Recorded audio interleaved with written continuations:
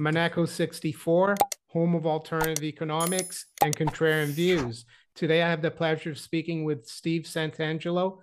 He writes the SRS Rocco Report, and you can find that on srsroccoreport.com.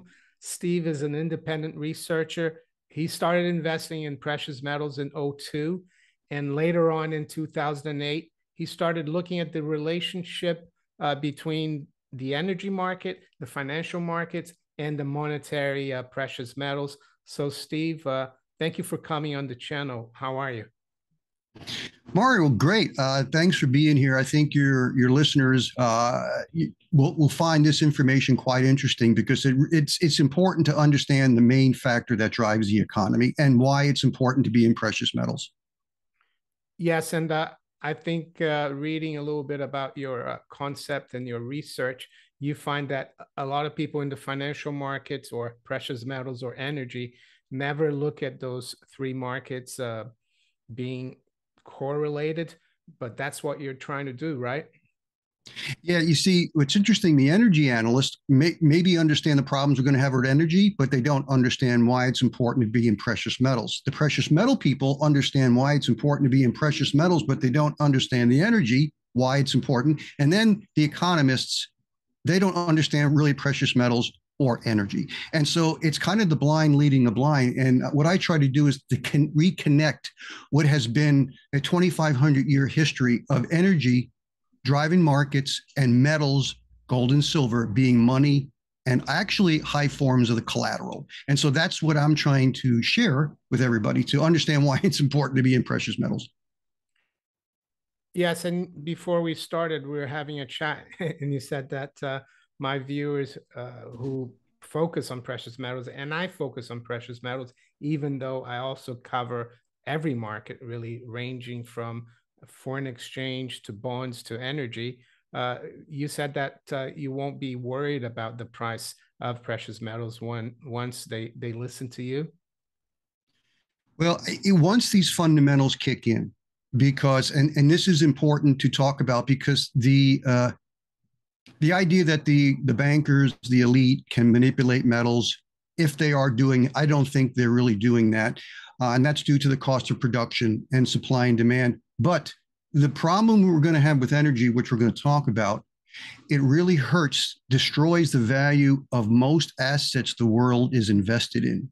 And so that is the fundamental change that will get investors, institutions, investors, hedge funds, high net worth individuals moving more into the precious metals, because this is the dynamic that I talk about, which is very important to understand. So you said that you think the energy market is going to destroy a lot of investments. Is that what you meant? Because we're seeing, like, for example, in Germany, how industry is suffering with the energy crisis. Yes, and industries will suffer even more. And then the asset values, stock market values, company values, real estate values, and bonds. Because what is a 20, 30-year bond? It's a promise to pay. It's an IOU. Well, the shorter dated ones, the 1 month to 3 month, they're going to be repaid. But the bond market is going to get into trouble because we're going to get into trouble with energy, and we're seeing all the massive debt. So this is why it's important to understand what's happening with energy, because it's the foundation for the asset values in the world. And right now, the market doesn't realize the most important assets, gold and silver, really is the place to be. But they haven't connected the dots yet. And would you say this process has been ongoing for decades, or is it to blame? Do we have to blame what's happening in Ukraine and the Russian situation? Because a lot of people are saying that that's what it's about, but I have a feeling you're going to say no. It started way before. Yeah, it's been starting before, and when you see some of the information we're going to show here, you'll understand. But the Russian-Ukraine war made the symptoms worse. That's what it did. It made the symptomatic problem with energy much worse. And why is Europe in such big trouble? Because Europe is the largest net importer of natural gas in the world. If you look at all the regions, North America, South America, the Middle East, Africa, you look at all these regions, even Asia, Europe is the largest net importer of natural gas. So when you get into trouble with natural gas, they're the canary in the coal mine. And Asia is number two. So it's no coincidence, Mario, we're seeing very high prices of Europe and Asian natural gas. And this is just going to get worse. Even though we could have weaker prices next year if there's a recession, that it all comes back to haunt us as the problems with this energy cliff I talk about get worse in the years ahead. So do you want to look at some slides now? Sure. We start, let me just get them up here.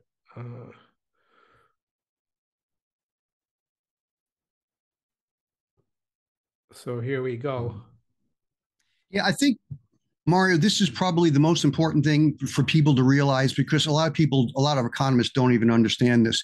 Energy drives the global economy, finance steers the economy. Because if you're in a car and you want to steer the car, a lot of times you can't even move the steering wheel. But if there's no gas in the car and you can steer the car, you're not going to go anywhere. So it's finance just steers the economy. Energy has been the driver for thousands of years. And silver and gold are what I call stores of energy equivalent value or energy value. They don't store energy. Some people say they store energy. They don't. Because if all we're doing in the world is burning energy to produce goods and services, that's all we're doing. It's very complex. So what stores this energy value has been gold and silver. But that's changed due to the rapid increase of coal, natural gas, and oil production. So, and if you go to the next slide, Jean-Marc Jancovici, he's a French engineer. He did a presentation in front of the OECD just back in 2019, and he shows there's a direct relationship between total world oil consumption, 3-year average, and total world GDP per capita, 3-year average. And so when you understand that there is a relationship between energy consumption, production, and GDP, well, if you have rising energy production, especially oil is the number one, then you get to have rising GDP, economic activity.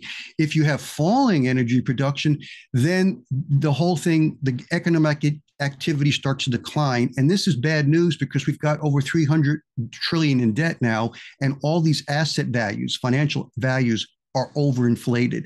And so this is an important understanding.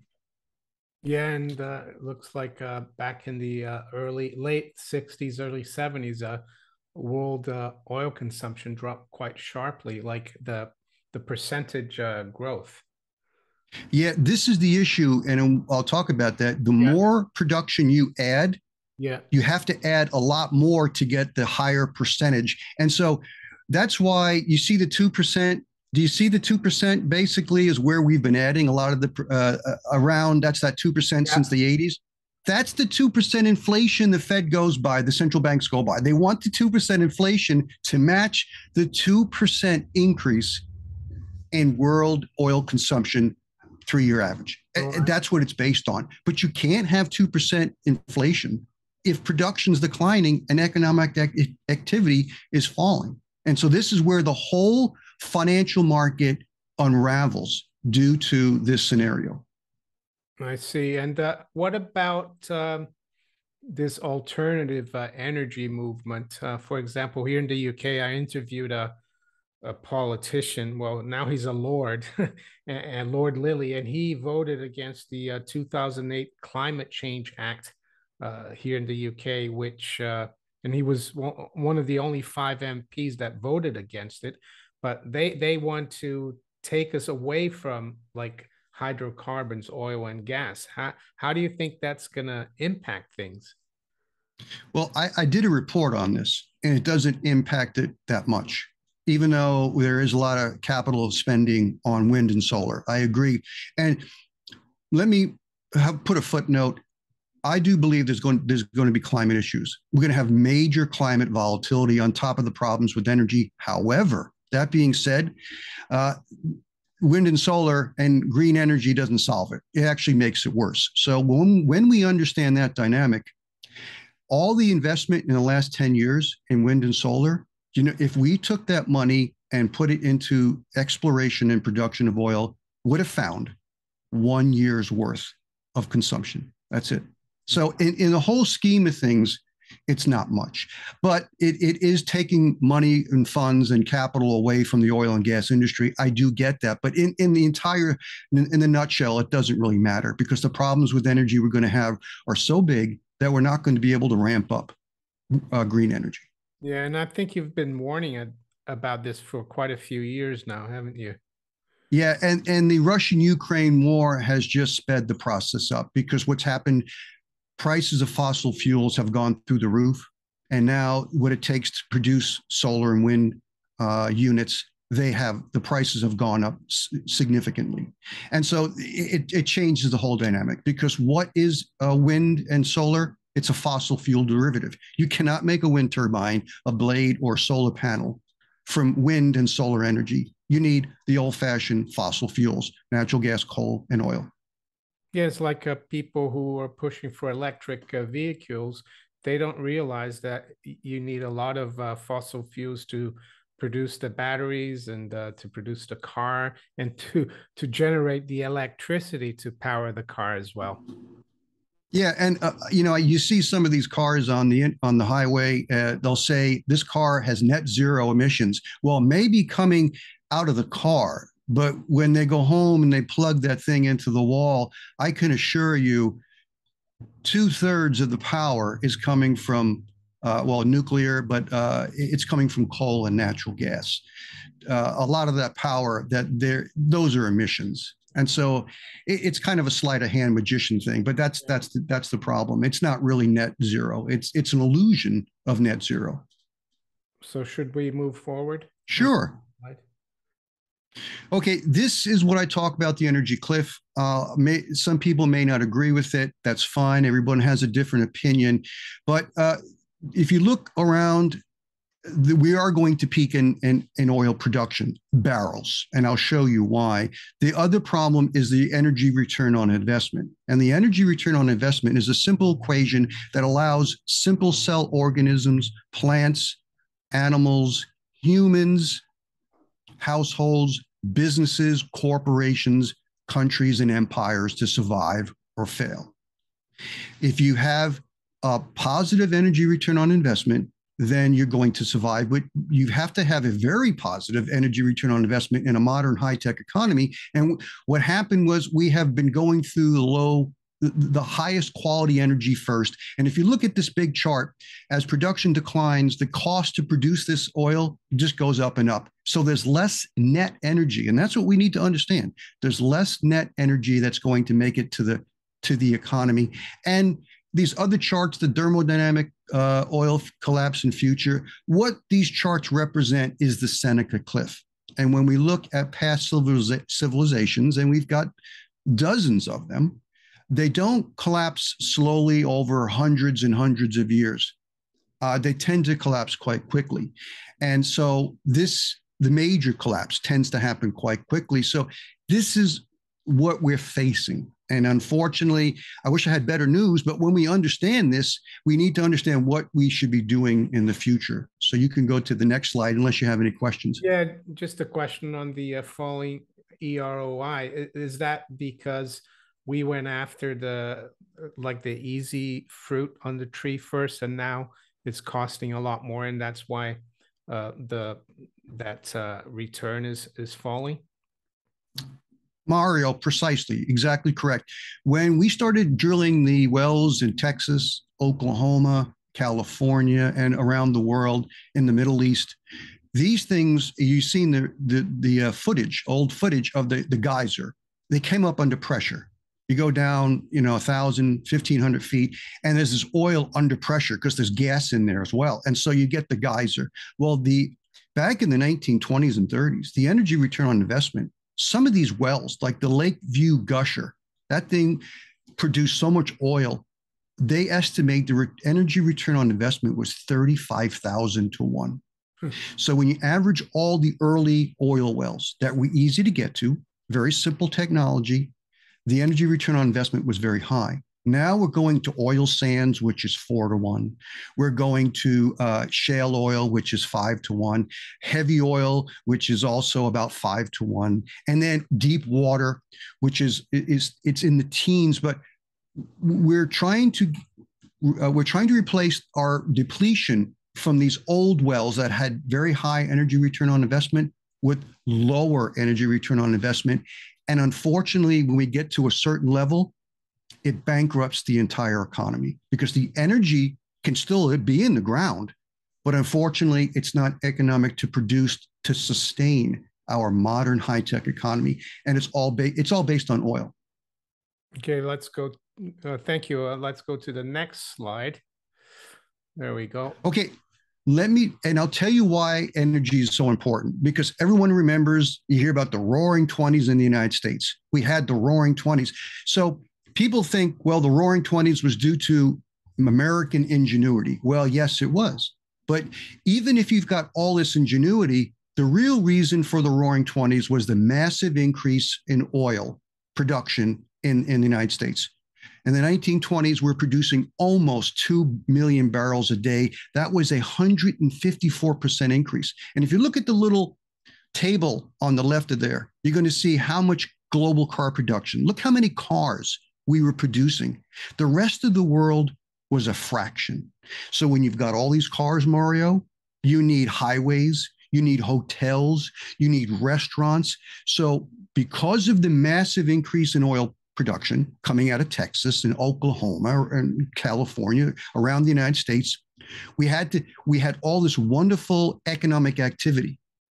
The issue is you don't have the economic activity unless you have the oil production growth. And one last thing I'll say, people think that the Roosevelt's New Deal or World War II pulled us out of the 1930s depression. No, it was the oil production growth. 43% 1930s, and then 63% 1940s. It was not these things like the New Deal that didn't do it.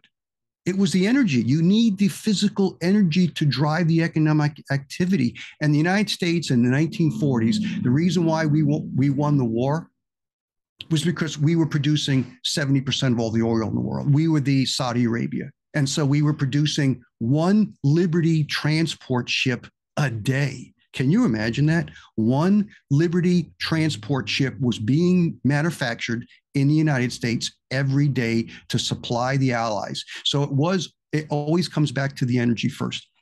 And it's interesting, though, that in the 20s, oil production went up by 154%. And even though it rose in the 30s and 40s, it was a rise less than in the 20s. Maybe that's what triggered the stock market crash and the depression itself.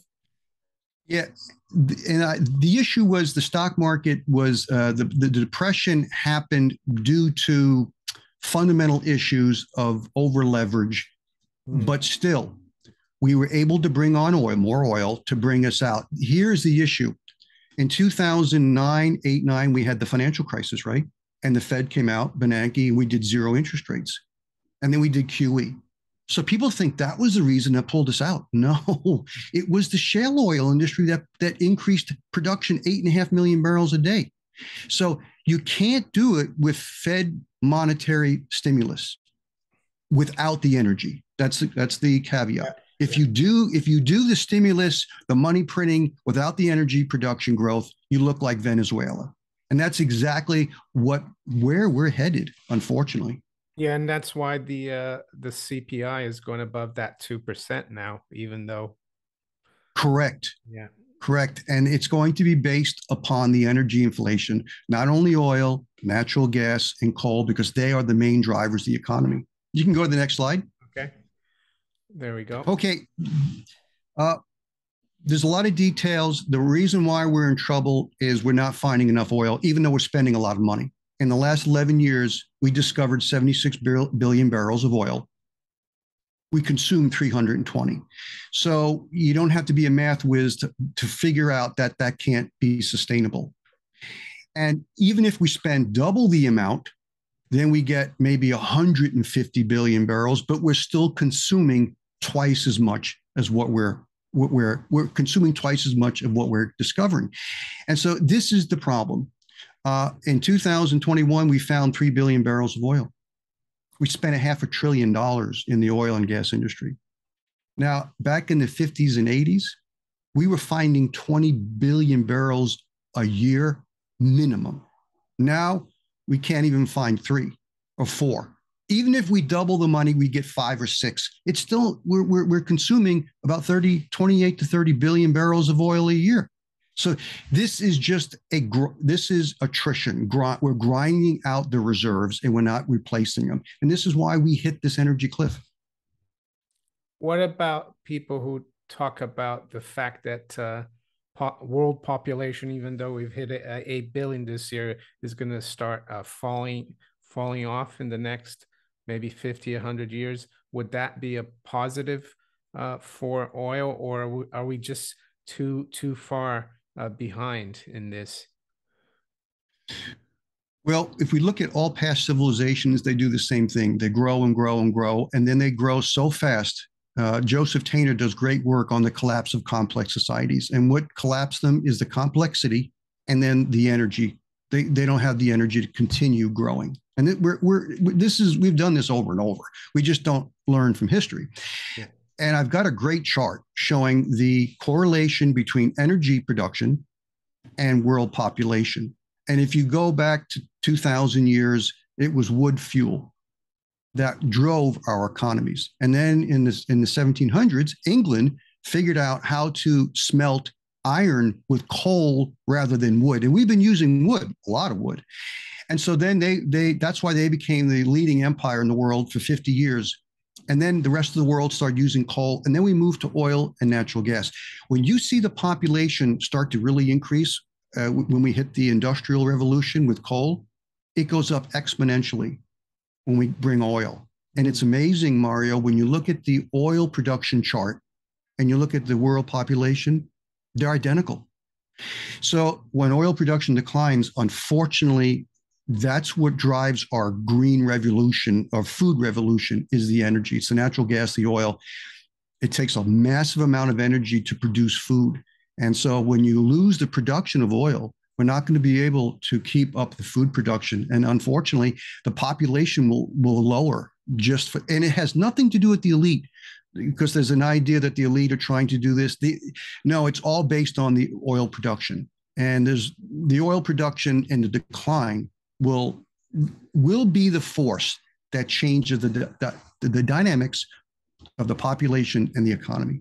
So yeah, what you're saying then, it's the energy production and supply decreasing that will lead to a decrease in population, and not the other way around. That's correct. And it's because when you see the chart of the oil production going up, yeah, the population matches the line. Almost exactly. Yeah.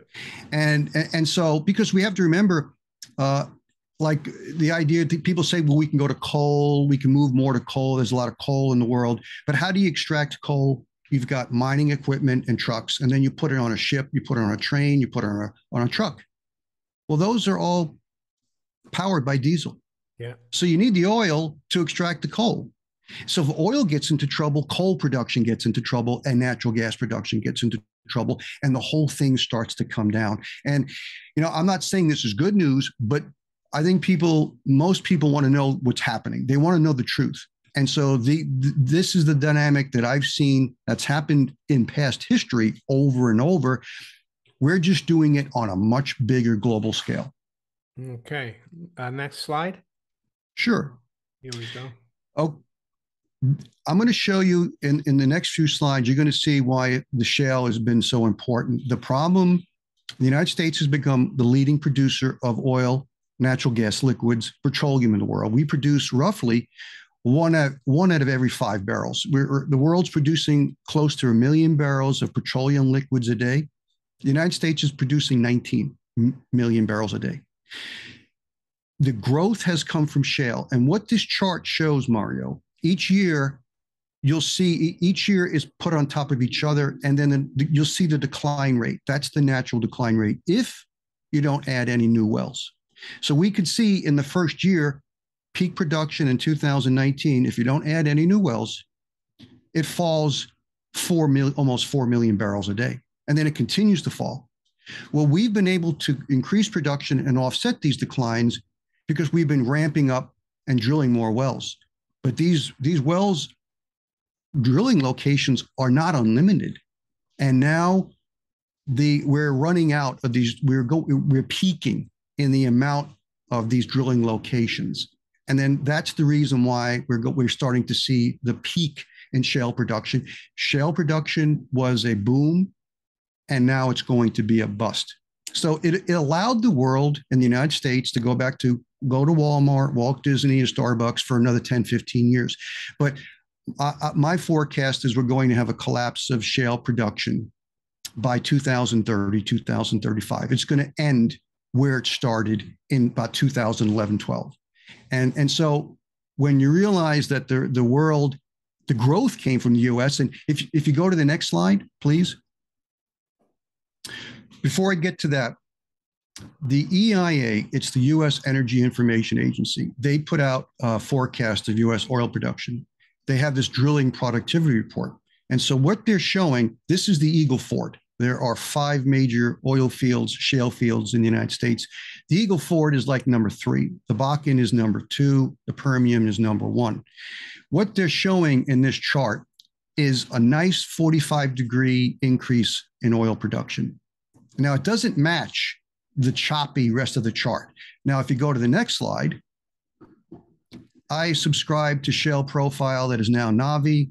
This is the realistic. They only have the data up until June, July, but you'll notice the trend is lower. It's not going up.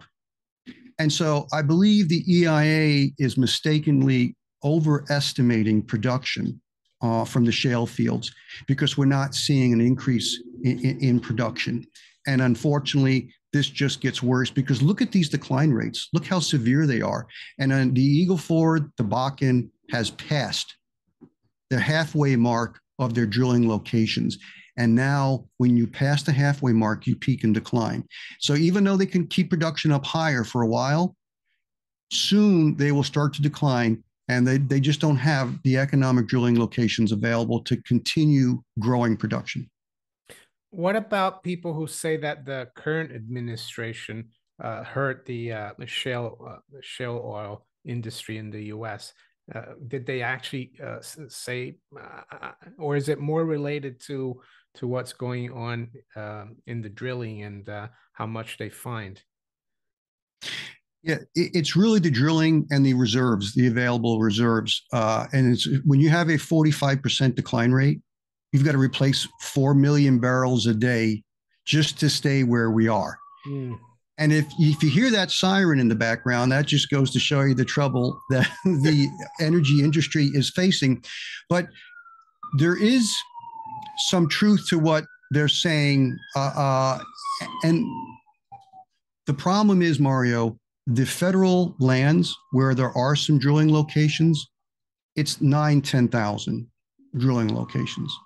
We've drilled 112,000 already. So 9,000 is not much. It's less than 10%. So they stopped drilling in federal land. No, they're still drilling. They're still drilling in federal lands.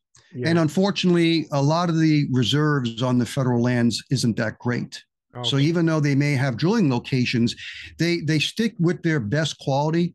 And so this is the issue. 90% of the drilling locations are in private lands. And that's where the problem is. The federal lands, even though there's some there, it's not really that much. It won't really stop the problem of the decline rate.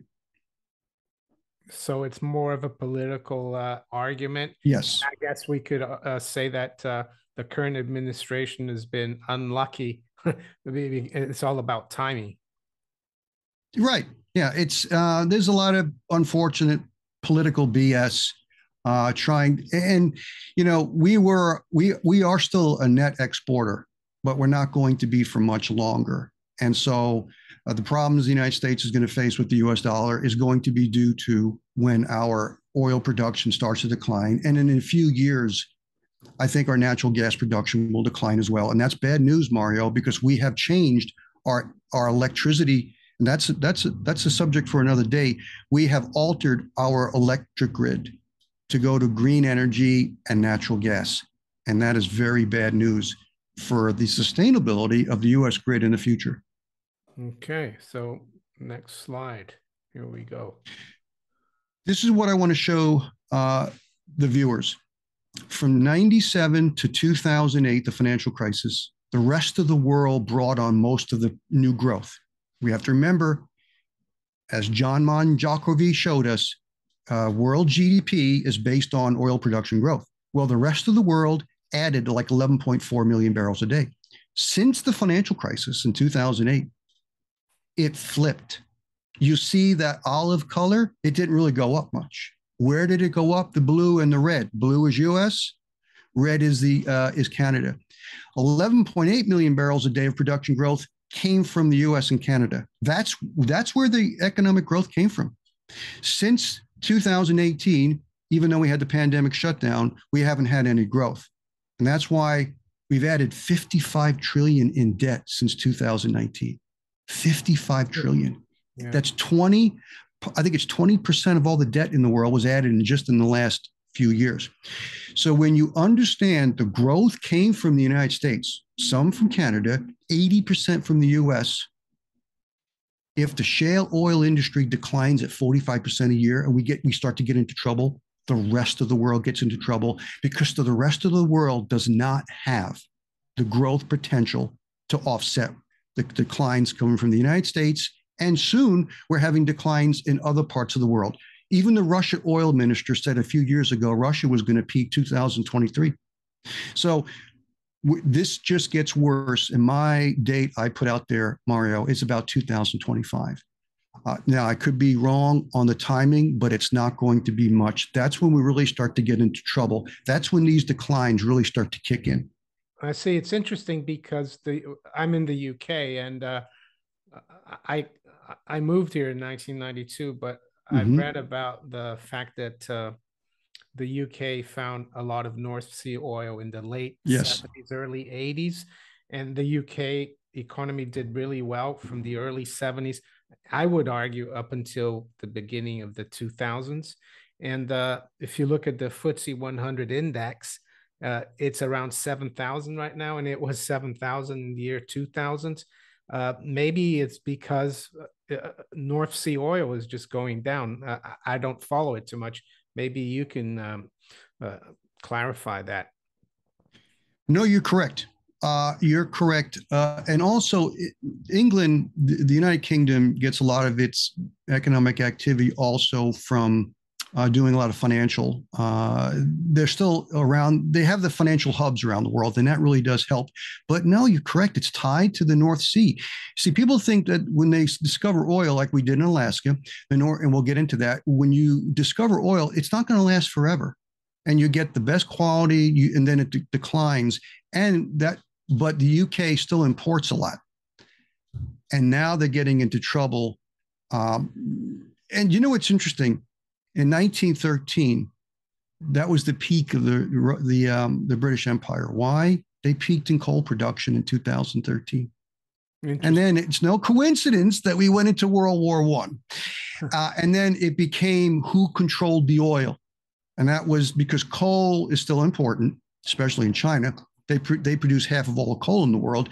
Then it transitioned to who was going to control the oil, because that's the number one energy source. And if energy drives the economy, gosh, you got to control the oil. And that's the reason why the Allies, after World War I, controlled a lot of the Middle East, or a lot of the places around the world, because that's where the energy came from. Okay. Let's go to the next slide. Here we go. And this will end up here. The natural decline rate is very important. I could talk about this for an hour.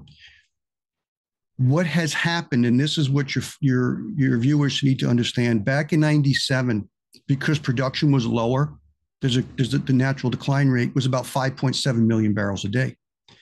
We increased production. We added smaller fields offshore that declined faster. So the decline rate now is 7.5 million barrels a day. You got to replace that every year. Then we brought on shale, which, as I showed you, declines 45% a year. So when you add the U.S. shale industry, now we're losing a tenth of the oil every year. So it's just math. It's just math. You can't. We can't spend enough money now to replace this kind of decline rate. And so, because if we kept production, let's say at 45 or 50 million barrels a day, we could have extended our reserves for a long period of time. But we brought it on, we continue to grow production. And so this is the problem we face. And this is why I believe 2025 plus or minus is when these declines really start to show up. And that's when we get to see extreme volatility in the energy prices. And that's when currencies are going to get into trouble, especially the dollar. And that's why also it's important to be in physical precious metals. Okay. It's interesting. Yeah, you were talking about in the previous slide about that 2025. So there's the forecast there. Yeah, that's my forecast. Yeah, again, yeah. We can be wrong. I can be wrong on the timing, but I do think the fundamentals are correct. Let's go. Oh, yeah, there you go. Okay, let's go. Now we're going to look into some of the, because I've spoken about Lindsey Williams and the energy non-crisis, and I'm glad to have you on to talk about this because sure. There's a lot of misunderstanding about this, especially when Lindsey Williams said that there's enough oil reserves in the North Slope of Alaska to last 300 years. So maybe you could talk about this and give your view on it. Well, I'm probably not going to change everyone's mind because you see, the issue is this. I showed you the numbers, and these numbers don't lie. The energy return on investment doesn't lie. And there are independent oil geologists that are all throughout the United States. If they knew there was 300 years or 200 years of oil in Alaska, the world would know it. But we're going to talk about that. So Lindsey Williams, I believe, is a good man. Jerome Corsi, they're doing and they're sharing what they think is right. But when you go and look at the numbers and look at what's happening, the way I do, and other people, there's not many doing it, you'll realize when you look at the facts and the data that there isn't the oil there. And even if there is, it's not much. So if you want to go to the next slide. Yeah. Okay, this is an article, Huge Alaskan Oil Reserve Go Unused, and it says all of our energy problems could have been solved in the 70s with the huge discovery on the Gull Island.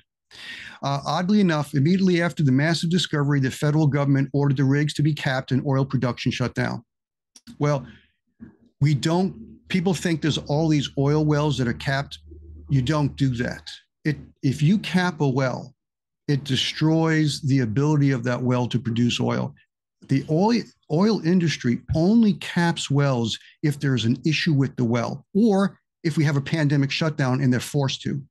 Because when you bring back on that well, there's issues and it's expensive to do that at times. So we don't cap wells and we don't bring them on. So that's a falsehood. The issue is there is oil, and BP was going to access that oil. And I'll show you how much oil was really there and the reason why they did not move forward with getting this oil. This is the biggest drilling rig in the world. It's called the Liberty Onshore Arctic Drilling Rig. And it was going to tap into the Liberty Oil Reserve. And so if you go to the next slide, and I mean, this is a massive, this thing that if you look at the graphic, that was all man-made. You know how expensive it is to do that? Think of the difference of a Texas oil man in the 1920s getting a simple wooden derrick and then drilling down and all this oil comes out. Look what they had to do in the Arctic to get this drilling rig to work. And it's the biggest. And it's not the biggest because Lindsey Williams said there's the biggest oil field. I'll show you why it's the biggest rig in the world. Okay, Lindsey Williams, and unfortunately the video we had, the Liberty rig is going to tap into this oil. So he did say that, the Liberty rig. Right. If you go to the next slide, This is the BP Liberty Oil Reservoir. So there was a reservoir, and they estimate there was about 500 million barrels of oil there, and what they could extract economically, because even though there's a lot of oil, you can only get so much out. They were going to get 100 million barrels. And this is the proven reserve by independent oil geologists. If you can go to the next slide. And that's not much, 100 million barrels. No. And I can throw some figures. The reason the Liberty rig was so big, look what it had to do. Oh, yeah. It had to get to their Liberty Reservoir that was about 6 to 8 miles away from where they were building it. And it had to drill a 6 to 8 mile horizontal well. Well, the fracking industry has pretty big rigs that they drill about a mile down and they go out about a mile and a half, 2 miles. That's it. That's all they do. To do a 6 to 8 mile horizontal well, you need a massive rig that can able to have the torque to do that and to be able to get into the Liberty Reservoir. And that's why it was very expensive to do that. If you can go to the next slide. Then what happened? So they were building this they were putting this together in 2009. They were doing this in 2010. And all of a sudden we had the Deepwater Horizon blowout in April 2020. Massive disaster. And so it caused a lot of economic damage to BP as well as ecological damage. If you look at the next slide, this was BP response. November 20th, BP suspends construction work at the Liberty rig. And then if we look at the July 8th, 2012, BP suspends the costly Elastic Oil project. And basically, they would have got about 40,000 barrels a day, and they would have had to spend more than 1.5 billion. This is the energy return on investment. And they realized if we got to drill this 6 to 8 mile horizontal well in the Alaska pristine environment, what they just went through in the Gulf of Mexico, they did not want to have any more problems. So the Deepwater Horizon disaster forced BP to suspend the Liberty project because the technical challenges were too great. And they just went through this massive disaster, Deepwater Horizon. And so they just decided, and about 4 or 5 years later, 2020, they dismantled the whole rig. It's gone. They're not going to do that. And so this here is a perfect example of the falling energy return on investment. So they were going to try to get this oil. There was some oil there, not much. And even if we say there's 20 billion barrels of oil, that's some of the estimates people put out in Alaska, everywhere, 20 billion barrels. Mario, that's 9 months of the global oil consumption. It's nothing. No, we're just producing and consuming way too much oil now. Yeah, it seems like this Lindsey Williams forecast and other people about 200 years of oil there. They didn't really look at the like the geology or the costs. And I think earlier this year there was a story that came out from Uganda saying that they discovered 12 trillion worth of gold reserves in Uganda. And I think that's a little bit of an exaggeration as well, similar to this.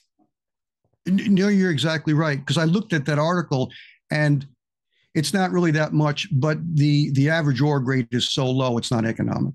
Okay. You see, that's the problem. And to conclude in this, again, Lindsey Williams thought what he was doing correct, but the problem comes down to what's happening with the figures. And again, some people will continue to believe what Lindsey Williams said, but there are independent oil geologists that understand what's happening. And if they knew there was this much oil out there, we would be drilling it. And like, why would we be drilling shale oil, which up till recently, the U.S. shale industry hasn't made money. They actually accumulated 300 billion in debt. Well, now they're starting to pay some of that debt down. Why would we go to shale oil? That's very expensive to produce. And you need hundreds of thousands of wells. If we had all this oil in Alaska, it sounds good, but it doesn't make economic sense. And so the reason is there just isn't the oil there, and the energy return on investment is too low. And one last thing, we hear a lot of oil reserves. We've got 1 trillion barrels of oil shale in Wyoming. Well, the energy return on investment of oil shale, you got to crush the shale. It's not tight oil that's hidden in shale deposits. It's oil that's in shale. You got to crush that. Then you got to heat it. Its energy return investment is so low, it's less than 2 to 1.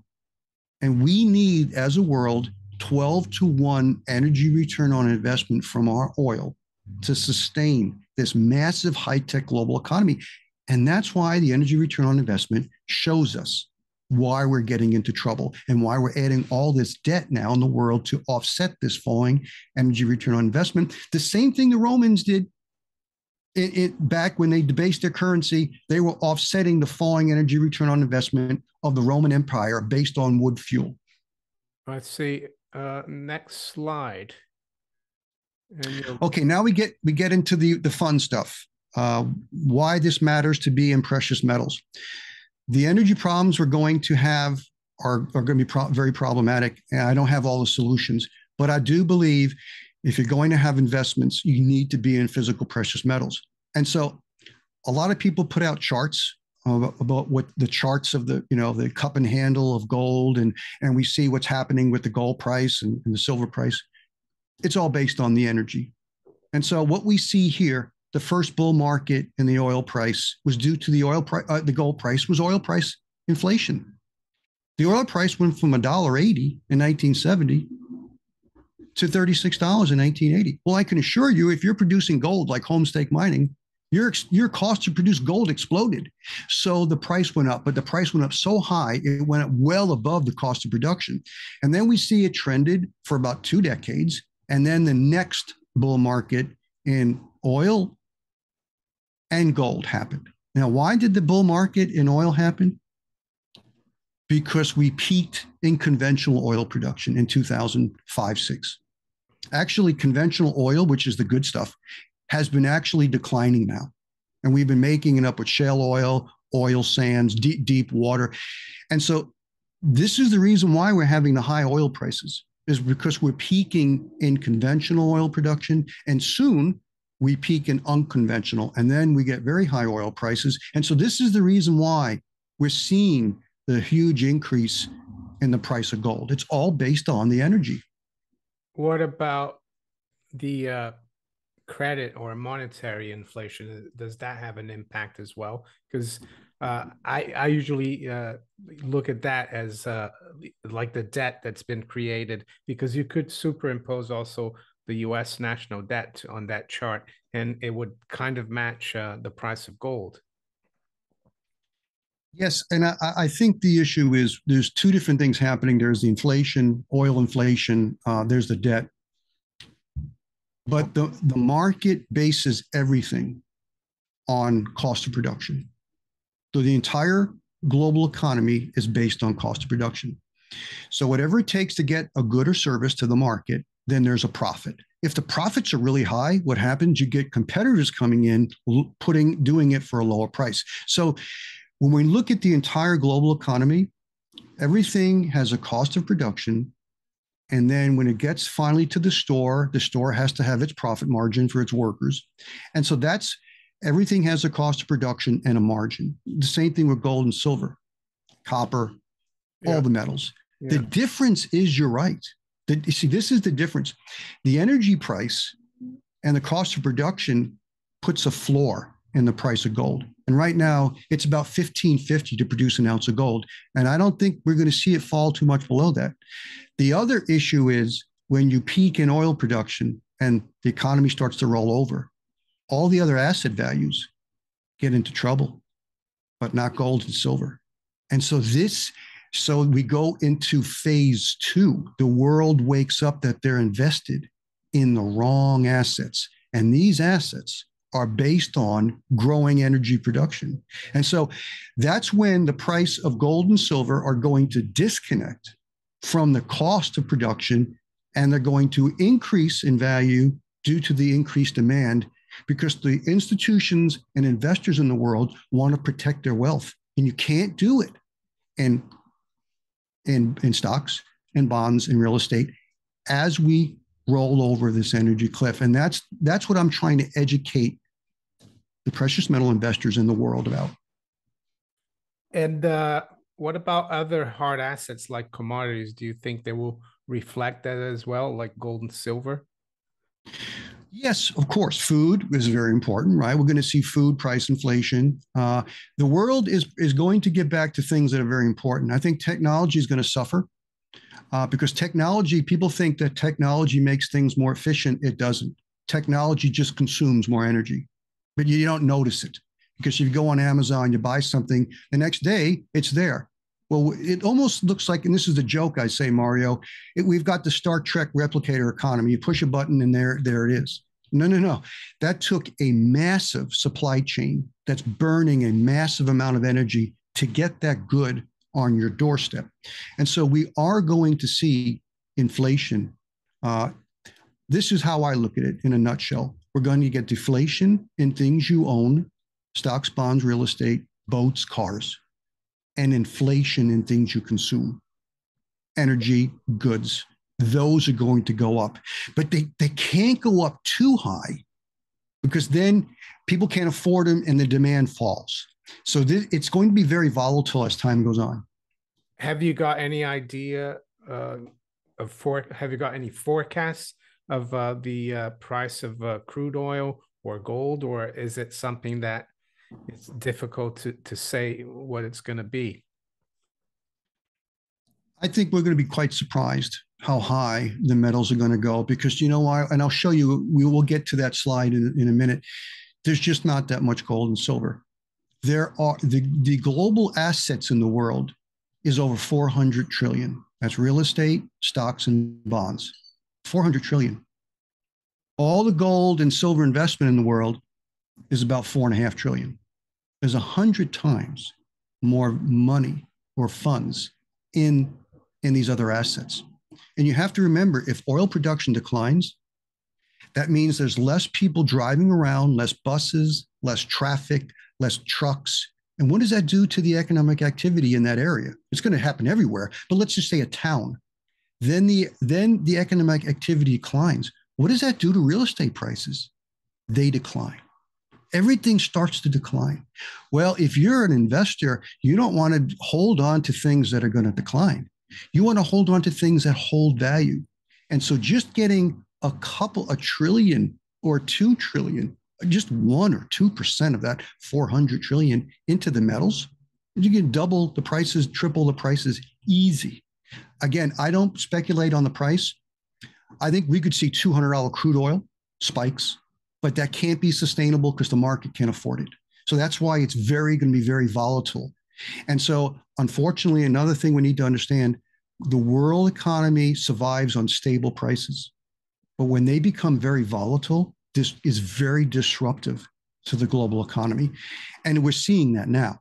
And so, again, I don't have the solutions for the world, but I do know if you're going to invest in things, the sound investments are going to be gold and silver. There are others, but keep it simple, stupid. 2,500 years, gold and silver have been protecting wealth because they're stores of energy value.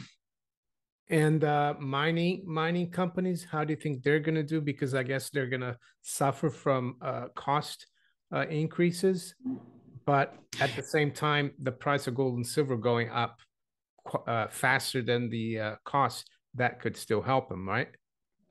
Yes, I believe the primary silver and gold miners, and I talk about this to my subscribers, will do well for a while. The base metal mining industry is going to get hurt because as energy production declines, you're going to have less diesel, less fuel to drive the ability to extract metals. And if you look at a chart of oil production, like I talked about population, and you overlay copper and aluminum and iron production and gold and silver, they all go up the same way.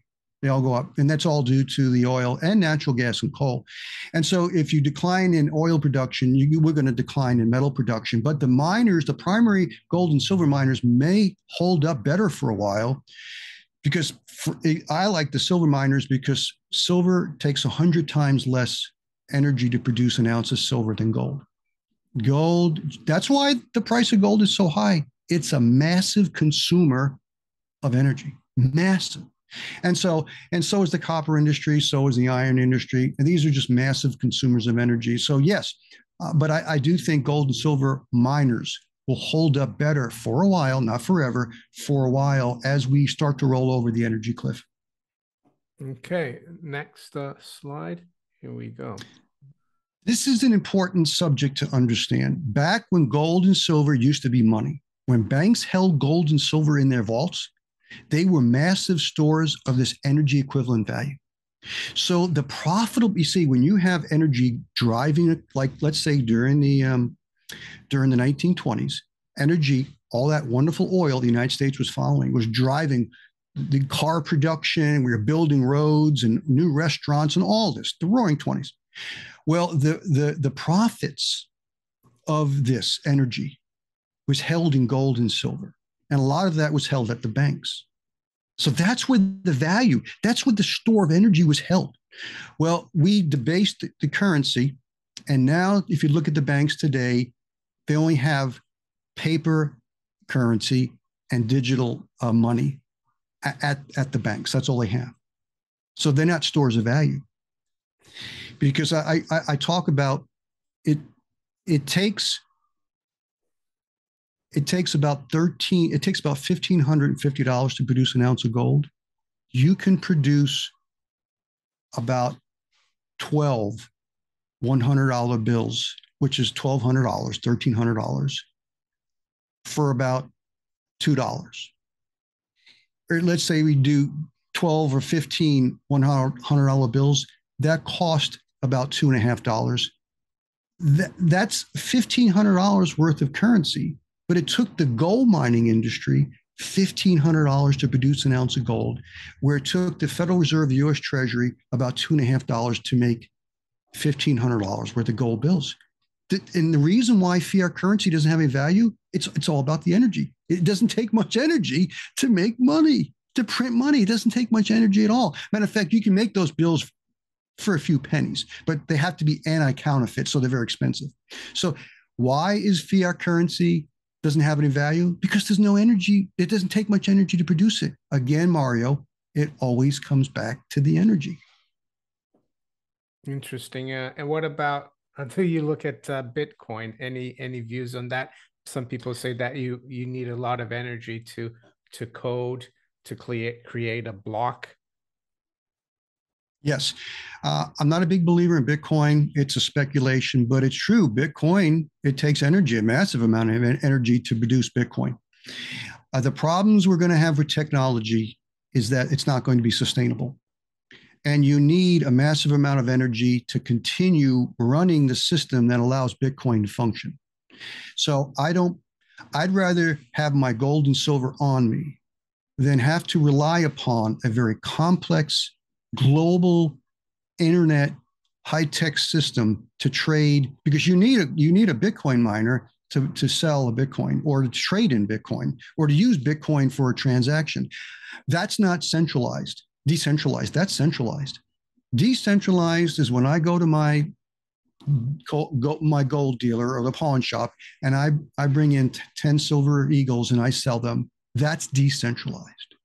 So gold and silver are really the only decentralized, sustainable stores of value because they're stores of energy value. I don't trust Bitcoin and a lot of the cryptos in the future. I don't think they're going to hold up very well. Okay. So this is what we already talked about. This is an old chart. Unfortunately, it's much higher now. Again, stocks and bonds and real estate are not stores of value. What are they? They're energy IOUs. And Mario, why is that the case? If you look at a stock, what is its price? It's price to earnings.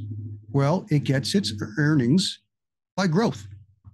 If an investor or the market realized the growth was over for the stock, what's going to happen to the earnings? Are going to fall. So why would you invest in the stock? And what are the earnings based on? Growth, and economic growth. And economic growth, as I proved, is based on oil production growth. And so the entire equity market gets into trouble as energy production declines. The market doesn't know it yet, but that's what it's facing. And then securitized debt, which are bonds, they get into big trouble because they are an IOU. A bond is basically an IOU to pay it back.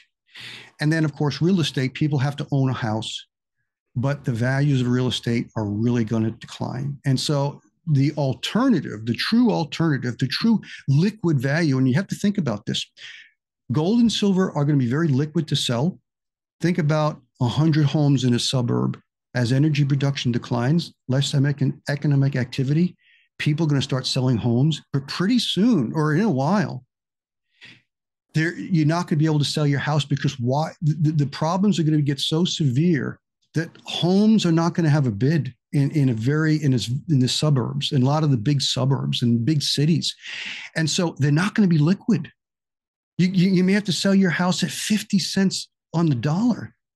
So it's not liquid. And that's the problem today, Mario, with a lot of these assets, the derivatives, they're not going to be liquid. So you always get back to the Exeter pyramid. And the Exeter pyramid, based on energy, shows that gold and silver are the most liquid assets because they're very easy to sell. It's going to be very hard to sell these other assets in the future, especially as we head over the energy cliff. And so I think this is one of the last slides.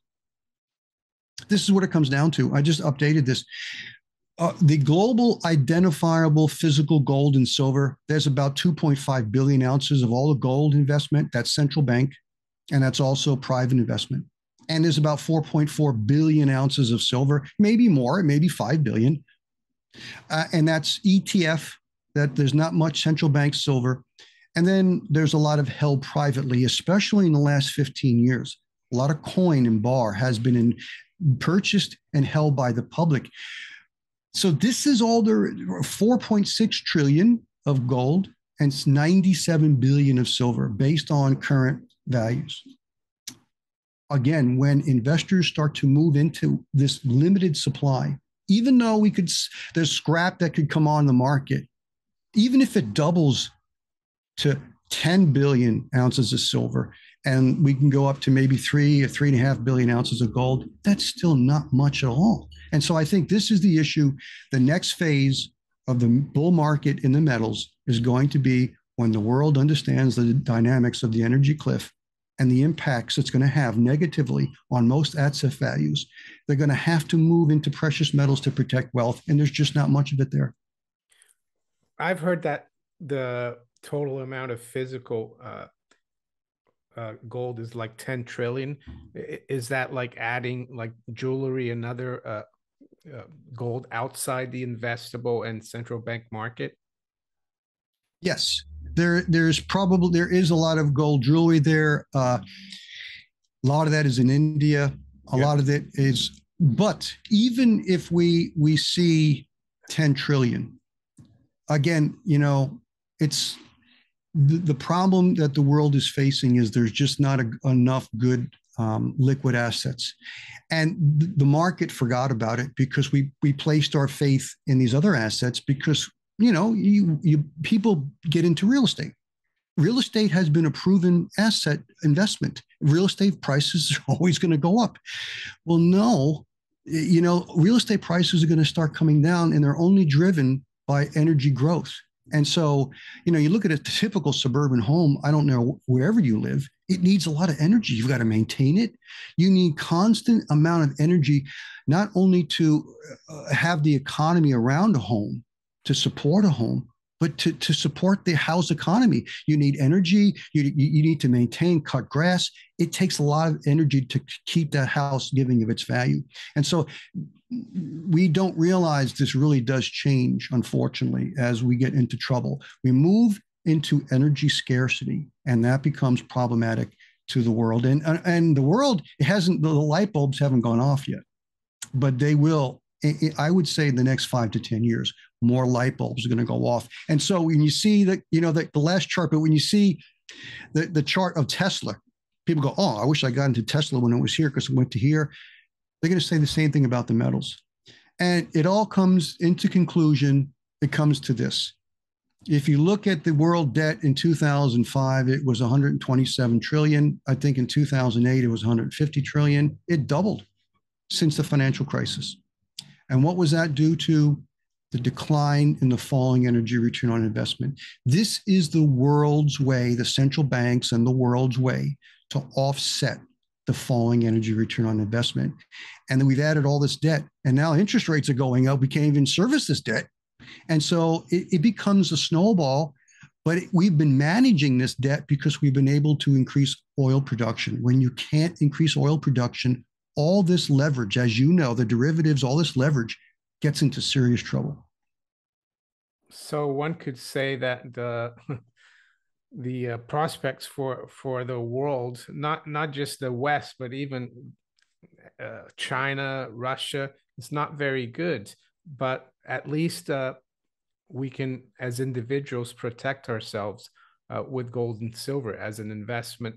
And how do you see the world? I know you look at energy and investments, but any views on how the world is going to look, let's say, economically, socially, and politically with what's going on? Because from what you're telling me, and I'm not surprised, it's the decline of the Industrial Revolution. It's the end of it.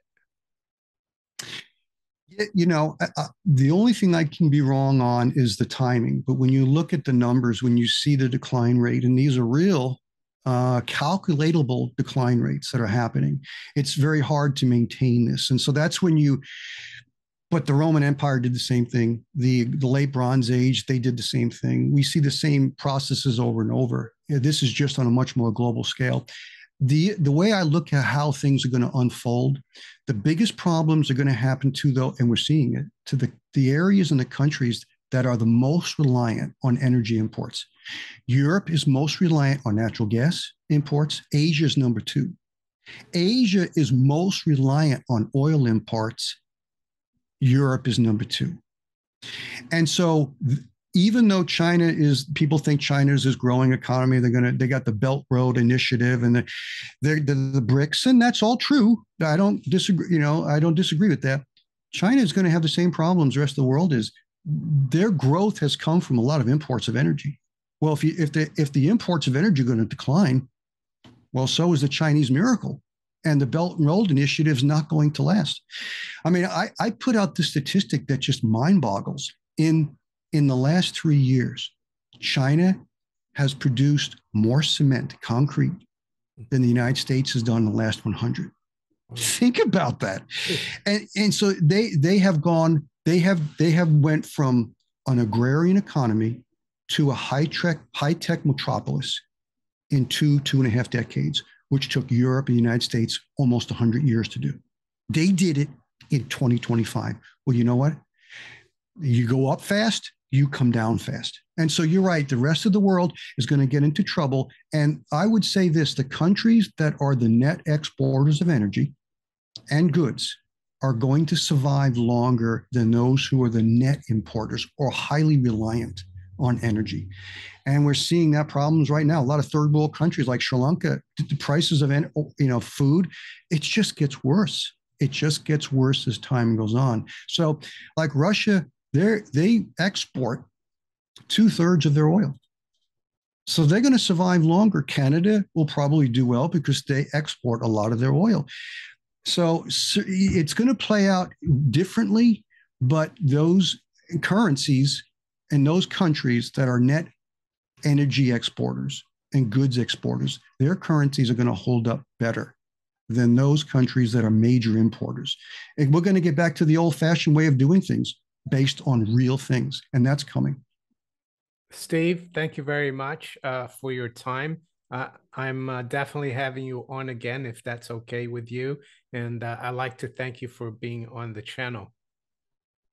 Mario, I know this went a little bit long, but I do think if people understand this information, they'll connect the dots and they'll see why it's important to be in precious metals. But yes, I would love to talk again, and because I think we're going to see some big changes in the next few years, and the market unfortunately isn't prepared for it. And I guess the viewers can go to srsroccoreport.com to find all your work. Are you on any other platforms? Yeah, I put out some public articles, but I have the gold and silver members where I spend 55, 60 hours a week detailing these changes that are happening. It's important to know the changes. And then I'm on Twitter. I have a Twitter handle, and I put out some of the information there, as well as my YouTube channel.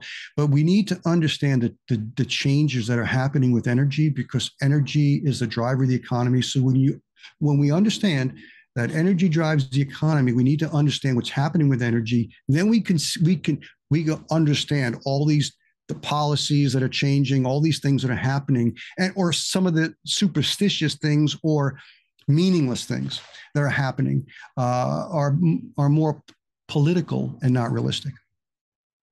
Great. Thank you very much, Steve. Have a great day and talk to you later. Thank you, Mario. You too.